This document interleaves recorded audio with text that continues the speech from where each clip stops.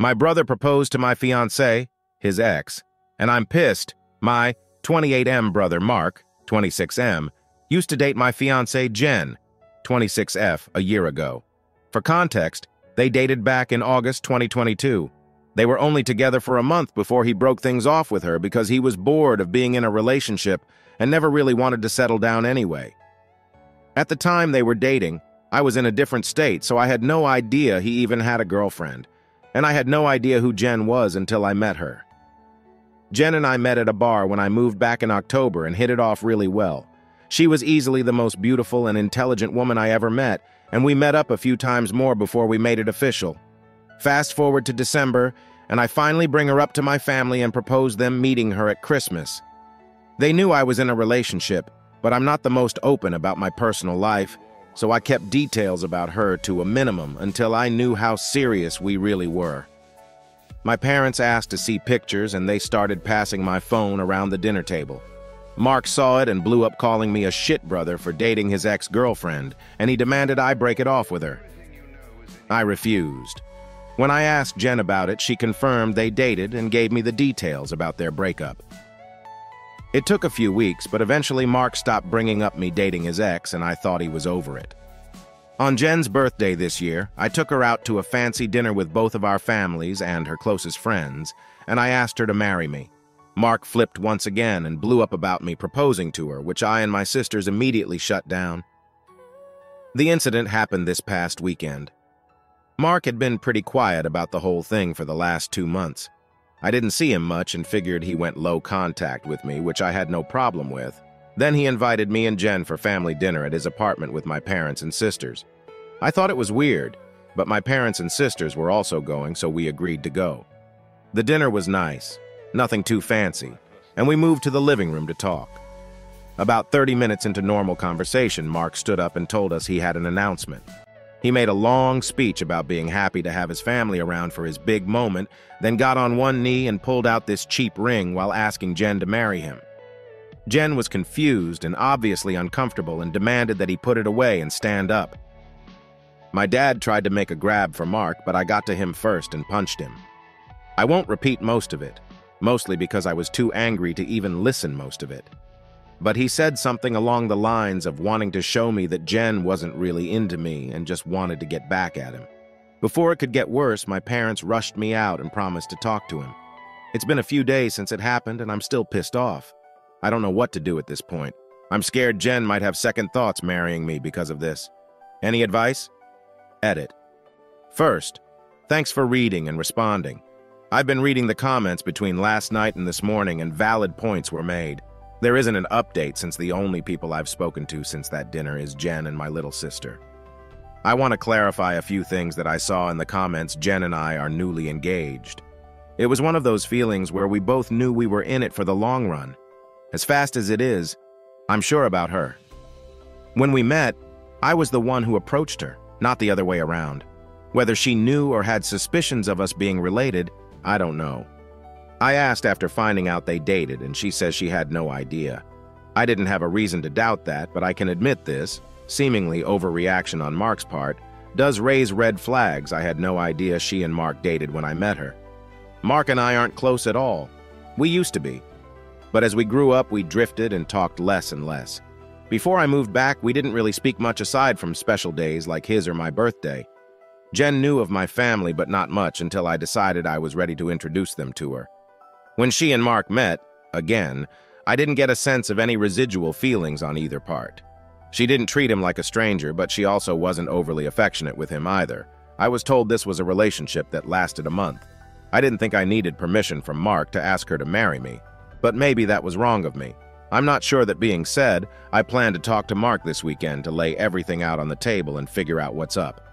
I never asked for his side of their relationship, which is my fault for not doing my due diligence. If anything major or enlightening happens, I'll update. But for now, that's all I have. Update 2. I couldn't post this to the same forum, so I'm posting this directly to my profile in case anyone is interested in an update. It's been a while since I've posted, but a few things have happened since my last talk with Mark. So I've been low contact with Mark since our last conversation. I haven't called him, and he hasn't called me, and our only interactions have been in family settings. As it stands, my mom is now upset that Mark is still uninvited from my wedding. It started with a comment made during my younger sister Sophie, 22F's birthday. Her boyfriend of, I think, 4 years proposed to her at the end of the night, and we sat around talking about what she envisioned for her dream wedding. She talked a bit about wanting a destination wedding and her ideas for the cake and dress. Then she said something along the lines of, "Teddy, I know Mark's banned from your wedding, but you won't care if he comes to mine, right?" I laughed it off and told her I can't get mad about her guest list, even if I wanted to. My mom gave me this weird look and asked if Mark was still not invited to my wedding. I told her yes, and she got irritated. She told me she thought I was joking and said I was being unreasonable to go through with banning him from the wedding since he's family. She accused me of holding a grudge just to be petty. I reminded her that he and I agreed on him not coming. I then told her that this wasn't the time to talk about my wedding since the day was about Sophie, and if Mark or her want to talk about my wedding, they can call me another time. Sophie laid into my mom a bit about trying to make her special day about Mark, and my mom dropped the issue. For those of you who might be wondering, Mark wasn't at Sophie's party because he apparently had to work and couldn't make it. A few days later, my mom stopped by my house and said she wanted to discuss my wedding. She asked me why I was so adamant about Mark not coming to my wedding. She said that I shouldn't be so insecure about Mark and Jen's previous relationship, and that uninviting him was a step too far. I told her that Mark and I mutually agreed on him not coming to the wedding, and he can come to me about it himself if he has a problem with it. We got into an argument, and she said that if I wasn't going to re-invite Mark, then she would not be coming either because I'm ostracizing her son. I shrugged and told her if that's what she wants, then she can toss her invite in the trash because I won't beg her to be there. She asked me if I would really be okay with her not attending, and I told her it wouldn't be the first time she missed an event of mine because of Mark. She said I was being an AH for throwing her past mistakes in her face, and she stormed out. I then started getting messages and phone calls from her and a few family members about the whole situation, saying I was in the wrong and urging me to invite Mark just to keep the peace. Jen's also been getting messages from my mom asking her to talk to me and get me to change my mind, but to my knowledge, she hasn't been responding. So far, most of my mom's side of the family are standing in solidarity with her and not attending, while my dad and his side of the family, which is only my aunt and uncle and their 2 kids, agree with me and are still coming. My sisters are also still coming to the wedding, and of course, Jen's family too. Also, I talked to Mark about it and asked him if he had a problem with not having an invite.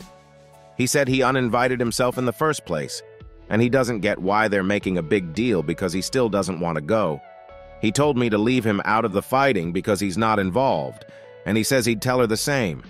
As of now, I'm back to being low contact with my mom, but my dad and I are still on decent terms. I'm still deciding on whether I'll re-invite my mom and her family, should they change their mind about the boycott. But the chances are low, and I told my dad this too, which he understands. For now, Jen and I started looking into downsizing the venue since the guest list is significantly smaller. Update 3. My mom is uninvited from the wedding indefinitely. About 2 weeks after she decided to not come to the wedding, she stopped by and said she wanted to clear the air and talk about everything. We agreed and invited her in to join us for dinner. Jen made her a plate of food, and I asked her if she was still planning on not coming to the wedding. She said that while she wants to, she can't get over me not inviting Mark because of a simple mistake.